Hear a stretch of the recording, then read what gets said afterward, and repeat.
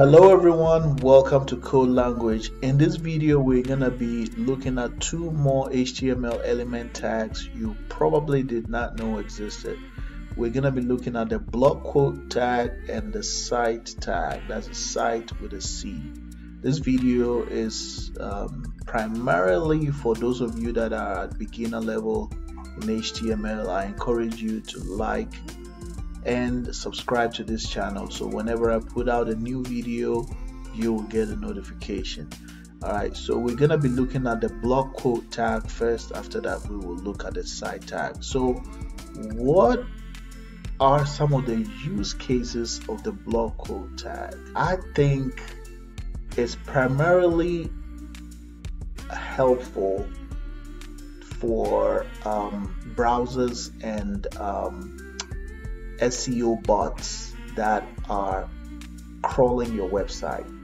You know, it's not whenever you are coding a website, you're not just focusing on how cute the site looks, right?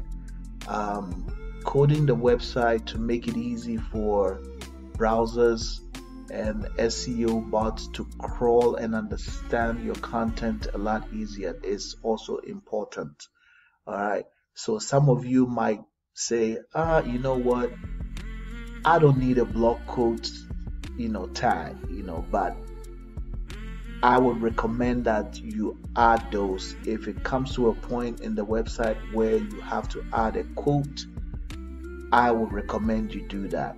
Every time you do that, you make it easy, again, like I said, for the bots, the SEO bots, for the browsers to easily understand your website. That way they can rank you, they can rank your website higher. Okay, so let's see how we can apply or use this Blockquote. So let's say I want to add a quote right here at the bottom here. Okay, so let's put a paragraph in here and say here is a motivational quote I found online. Alright, and then let's say now I want to put my quote in there. Okay, so I start off with a Blockquote,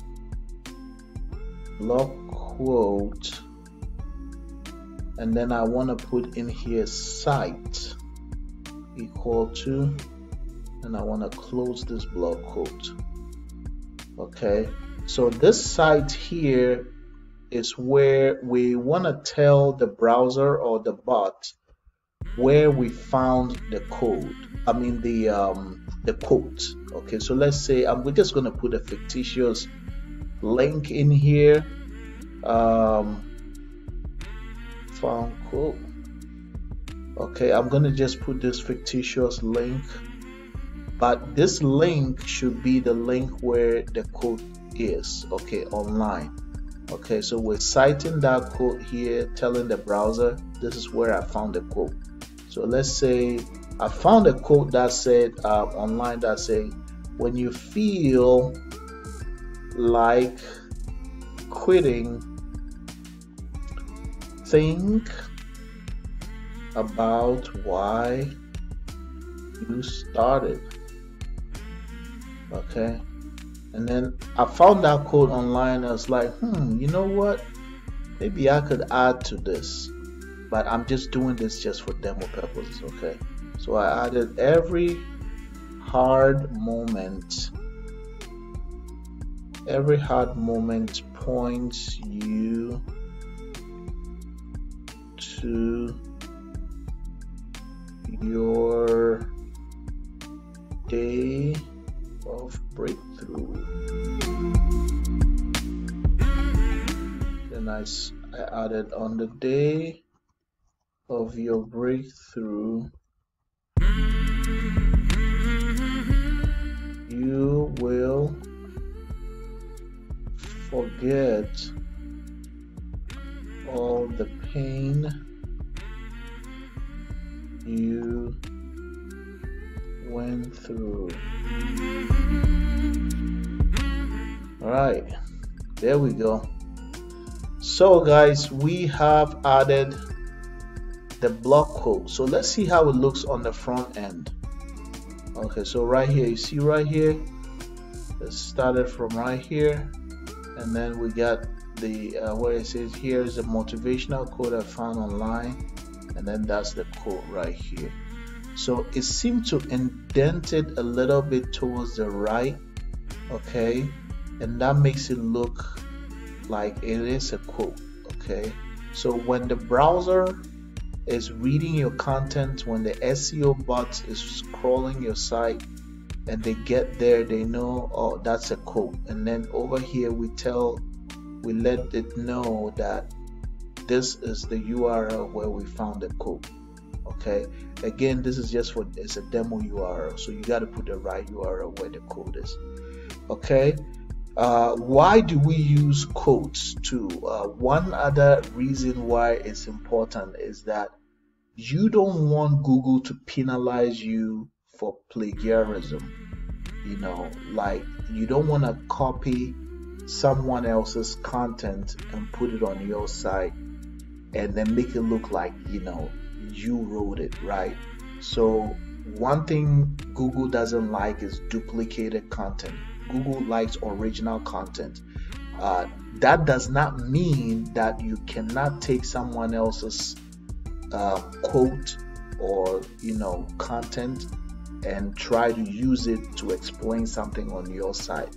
You could do that, but as long as you surround it with a quote like I did over here, you are telling Google that, hey, I'm using this content, it's not mine, you know, but I'm using it as a quote, and also I'm telling you exactly where I found that quote. So it's sort of like that honesty, you know, pledge you're giving to Google, you know, that, hey, I'm not plagiarizing here, right? I'm just using this quote to explain something to my audience. Okay, so that's why it's helpful to also use, you know, that's one of the reasons why using a quote can be helpful. All right, the next one we're going to be looking at is the cite, which is the C, it starts with C, or let me say spells CITE. This is the cite tag. Okay, so for the cite tag, let me go ahead and delete this quote right here. Should we even delete it? Yeah, let's delete it.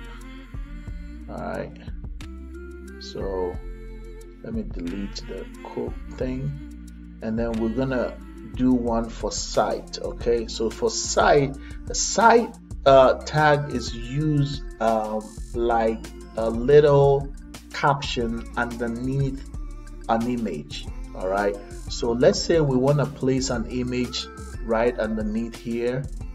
Let me delete this one also. Okay, so let's say we want to place an image right underneath here, right?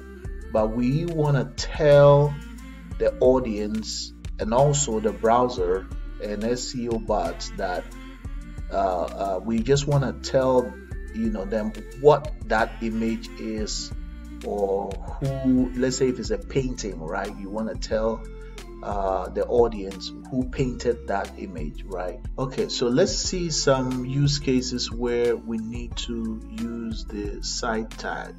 All right, so I'm going to go ahead and type in some samples here. Let's say we have another H4 here, and I'm going to say something like this is a beautiful picture of hell. Okay, so something like this, right? And then I'm gonna put an image over here. Let me type image. All right, and I'm gonna find the source of the image. I'm gonna go over to my resources image. Let me use this image right here, and let me say the alt will be just fruits, something like that, or maybe image of fruits, something like this.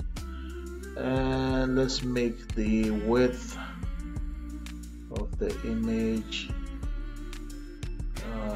Let's make it let's say 440-ish maybe, and let's make the height of it equal to, say, maybe 120-ish. Okay, so we now have our image there. So now we're gonna put the site. So the site tag is gonna be some type of a small little caption at the bottom of the image. All right, so I'm gonna say something like let me open site tag and then close site tag, and I'm gonna say fruit picture. Okay, and then I'll say something like from Google Pics, something like that, and then maybe painted in 2022. Guys, just bear with me. I'm just, putting some content in there just for demo purposes. Okay, so now we have added content. Let's see how it looks on the front end. So as you can see right here, we have the site tag used right here. Let me put some space in here. Okay, so you can see right here, that's our beautiful image right there of the fruit, and then we have the site right over here at the bottom. All right, so this is telling Google, it's telling the browser, it's telling the Google SEO bot that, hey, this image, this is the caption that is describing the image above. Okay, it's not doing any other thing on the website, it's just describing the image above. Okay, and then you can have, this right here. Okay, so I hope you found this useful. I encourage you, like I said in the previous videos, that you don't have to use these tags, but it's highly recommended. Okay, why am I saying that? I'm not saying that if you don't use these tags, your site is not going to show up. That's not what I'm saying. But whenever you're coding websites, you want to code a website that makes it easy for SEO bots to understand the content of your website. Make it easy for browsers to understand the content of your website. When you do that, it helps rank your site higher. Okay, because you're making it easy for these tools to read your website. That's why it's recommended that you do that. It's a good practice, right? That's a good practice. Okay, so I hope you found this video useful. Don't forget to like and subscribe, and I'll see you guys in the next video. Have a wonderful day. Bye.